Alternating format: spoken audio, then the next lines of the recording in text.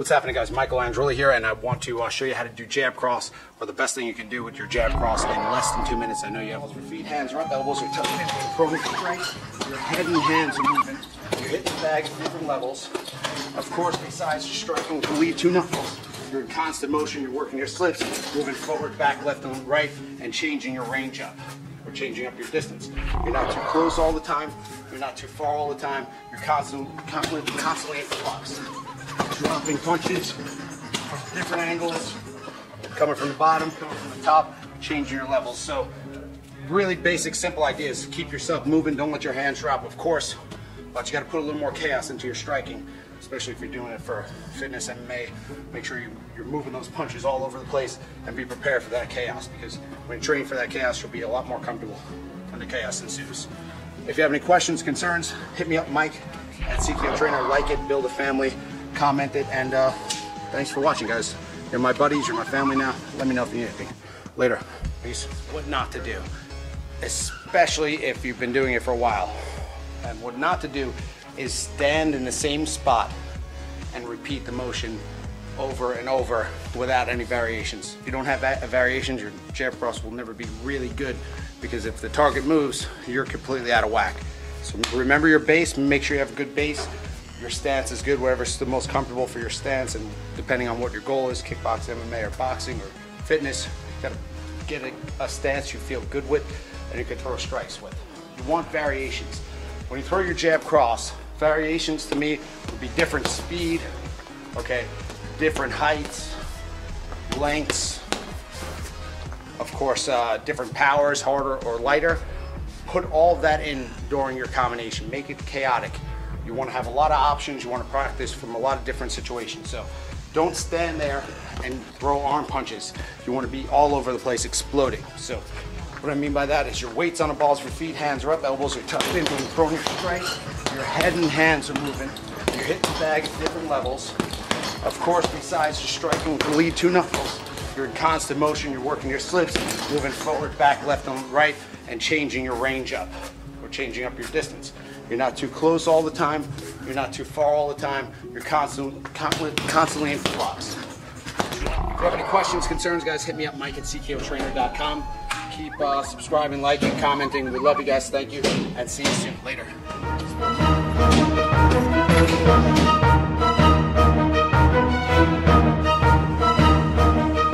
What's happening, guys? Michael Andreula here in CKO Kickboxing.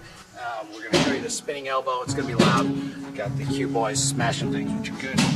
So the spinning elbow and the spinning backhand, spinning back fist, everybody's getting caught up because they're going too straight into the bag. You're spinning but not sliding off to the side. You need to create some room. The easiest way to do this is start to fake punches that way, so that you just naturally pull into it. So anytime we do the spinning move, if we just spin here, we're going to come up short. So the idea is you position yourself out here. Pretend you're like a hurricane going up the coast. You want to kind of roll with it. So the best thing to do with the spinning elbow, first off, thumbs down, and you're going to pop back at the end. Start it out with the jab, set up with a lot of jabs. You're just jabbing around the bag, jab around the bag, jab, jab. And when you're going to double up a jab, you just fake it here and then pull through. So what we can do is set it up by literally jabbing you here, then you can turn your head and throw the elbow. Lots of jabs, hands up, elbows coming in, popping it back and forth, selling it, lots of jabs on the head.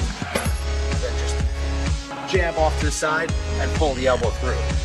Either way, if you're too far out, then you can come back with a full spinning back fist. Double jab, jab, jab, jab. Weights on the back foot, slow it out, slow it out. And then spin right through.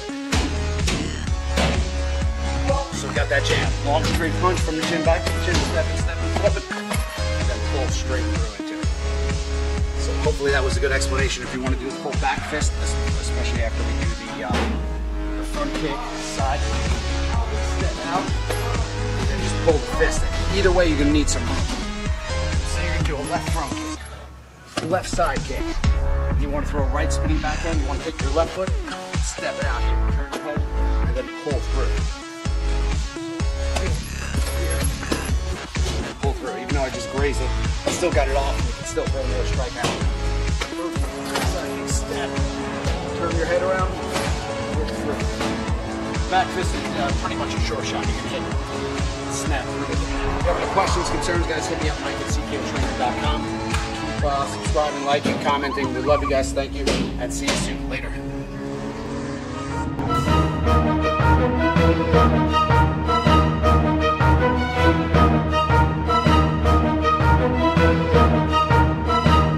What's happening, guys? Michael Andreula here, local neighborhood Keto Guido right here in CKO Kickboxing. And basically what I want to do is show you the last two moves, the last two videos combined. We're going to do a combination and then I'll roll up something commonly I do in class, which is to do some strikes and then come in with some secret ninja moves the government doesn't want you to know about. So your hands are up, elbows are tucked in. Combination to review if you haven't seen the video. It's a jumping front kick. Knee up, pop, jab cross, side step, hook, roundhouse. All on the same side. Oops, excuse me. Left knee. Up, pop. You watch the video, watch the tutorial. Knee up, pop. Jab cross, side step, hook. Roundhouse. Get loose, get relaxed. Knee up. Jab cross, side step. Possible right hook instead. Roundhouse. Last one, which I really like, is knee up, pop. Pop it in. Jab cross, side step. The hook. Throw the roundhouse, and you gotta stop. Hand down, whole body comes down with it. Then you're gonna step back. After 10 reps, drop your knee down. Butt on the ground, foot, roll over, tripod, hips press forward and a little bit to the side. Free the knee, use your hands if necessary. 10 times, 5 on each side. Turn the hips over, use your shoulders, rotate. Knee comes out, shadow boxing. Drop the knee, butt down, twist, over. And then maybe just for fun, you can combine the two for a couple reps. Hopping front kick. Jab cross. Hook. Roundhouse. Drop the right knee. Butt down. Sit back. Turn the hips over. Pop it back up. Now you got to do the other side. Jab cross. Hook. Roundhouse. So there you have it, guys. Combine the two moves. Probably make this a three-parter. If you have any questions, concerns, hit me up, Mike at cktrainer.com. Visit Michael Andreula. Type Michael Andreula into YouTube, Facebook, Twitter, and let's become friends, man. I'm ready to give you true knowledge right from the teeth. Have a fantastic day. I'll see you soon. Later.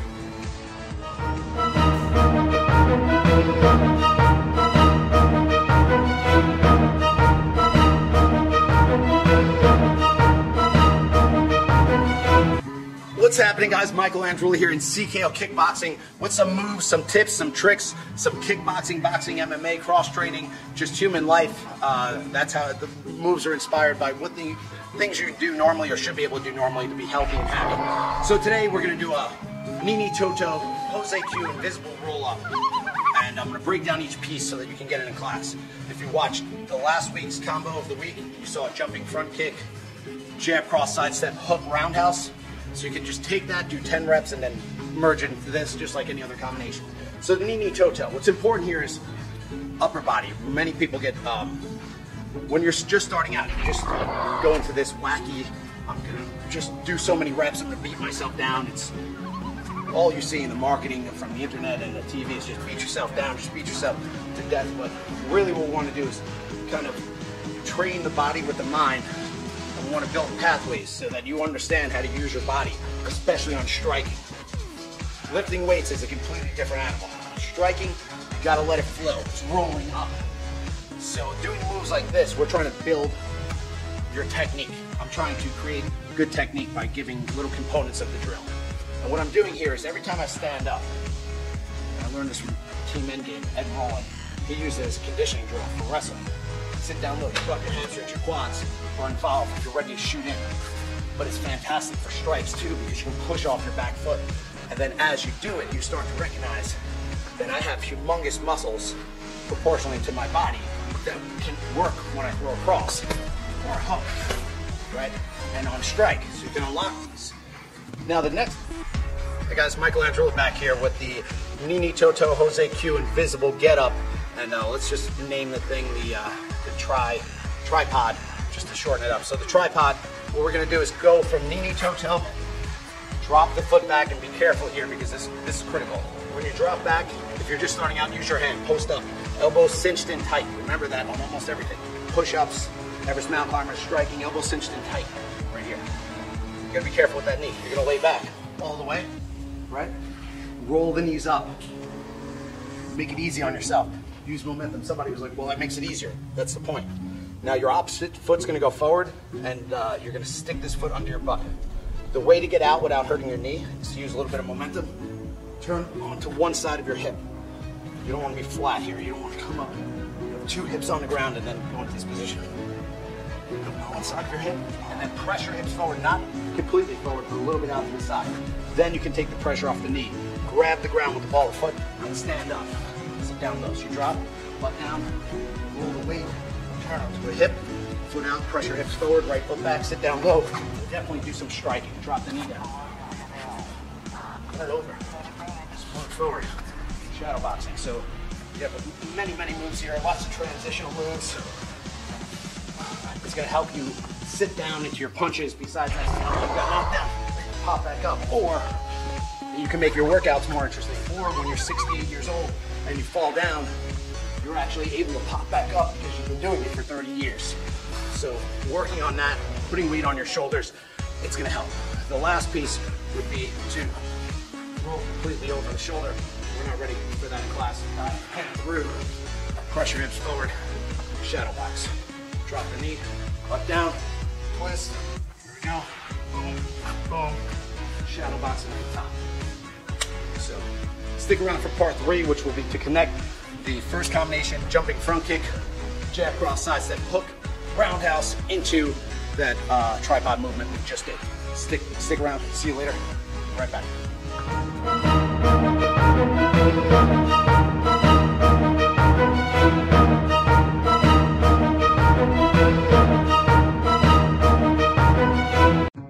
Combo of the week. Knee up, jumping front kick, reset, jab cross, side step hook, roundhouse. Nice, loose, relaxed. Knee up. Jab cross, jab, right back to your chin, cross step and twist. Side step, throw the hook. Now you're on the side of the bag, right? You're here, now you're hitting a completely different angle. Roundhouse is open. Lately I've been trying to bring my head down to throw the roundhouse and even knife it in a bit. So, knee up, jumping front kick, jab cross, side step hook, roundhouse. Knee up, side step hook, roundhouse. Now, you can see a natural progression. I'm just picking 1 or 2 different things you can do. You could come in with the jumping front kick, right? Pop, jab cross. You could side step and throw this hook, you know, and then the roundhouse up top. Or even wiser is to maybe miss with that hook and throw the roundhouse up top. So let's try those 2 variations. Knee up, jumping front kick, jab cross, side step, hook, turn it out, roundhouse. A little bit tougher, but let's try it this way. Pop in, knee up, kick, jab cross. I'm gonna intentionally side step, miss with the hook. Or maybe you come in with the progression of the combination. Hop in, front kick, jab cross, side step hook, roundhouse. You try that one way, you come back. Do that maybe once or twice, and then you mix it up. Jab cross, excuse me. Hop front kick, jab cross, boom, boom, side step, pull the other hook, the other roundhouse, and then finally in a trilogy, you're gonna fake the hook and throw the roundhouse over the top.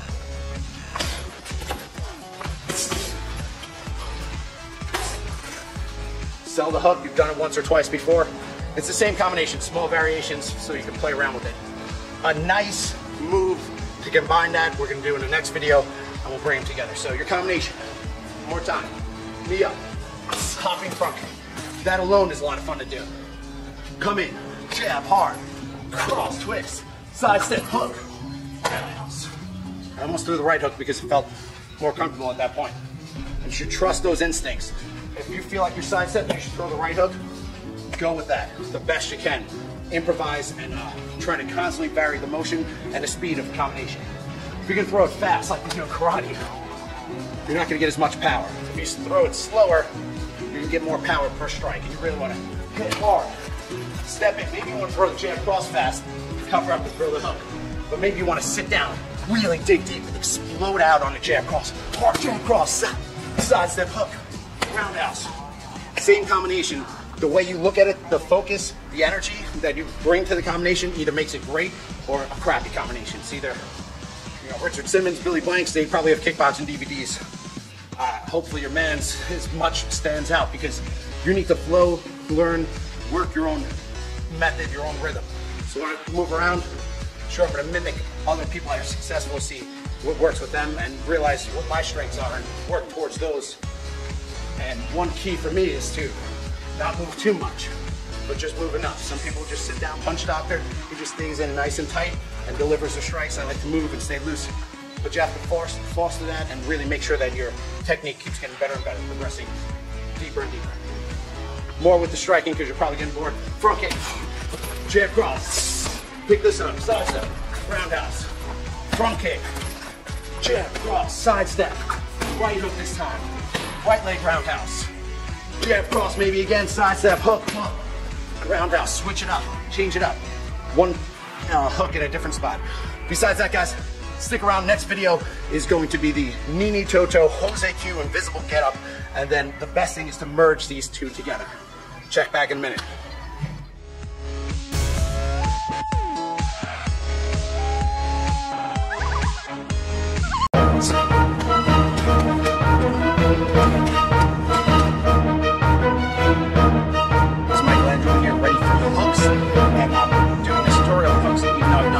Plenty of times in the past to add a little bit more. There's a lot of people standing straight up on their hooks, whether you're doing for fighting, workout, or you just want to learn your hooks. You should not only for defense, but it pulls a lot of power. It's like we do the Everest mountain climbers. If you haven't seen that video, 600,000 views. When you pull your head up and down from this position, hard, it helps the body get into the next position. Same thing on your hooks. You're going to bring your ear down and pull whole body through when you're throwing power hooks, or just to mix it up. Occasionally, yeah, you're going to stand up straight with your hooks. But at this level, look at all the targets. You should envision all the targets on the bags, not just here, not just there. There's little dots all over, targets all over, and you want to hit those targets. So one way to do that is open up on your hook. Open up the elbow. As long as you keep the elbow behind the wrist, you'll be set. As long as you turn from the hips and not just the arm, you're going to be set. Take your head and turn it with the hook. So if you can throw a left hook, turn your hips, turn your head, pull the ear either way. It doesn't look like much, but you'll notice, and I'm guilty of it, everybody's guilty of it, you start getting fatigued, you throw hooks like this. You don't move your head, even if you're hitting hard, it's tough to keep your head stationary and hit hard. So my recommendation, turn the whole body over on your hooks. Use your ear as a guide and pull it through. So every time you throw your hooks, changing your level of your head, good defensive move, really good power move. It pulls you into the strikes. It pulls you deep into the strikes. Your chin tucked, keep popping the weight back and forth. Remember, longer hooks open up the elbow, tighter hooks close up the elbow. The angle in your elbow, and don't just use your arm to get there. Bring yourself in with your feet and get the idea out of your head that hooks are about working your arms. That's not true at all. It's about the entire body coming through in one motion, all the muscles contracting in a proper sequence so you can throw the power all at once.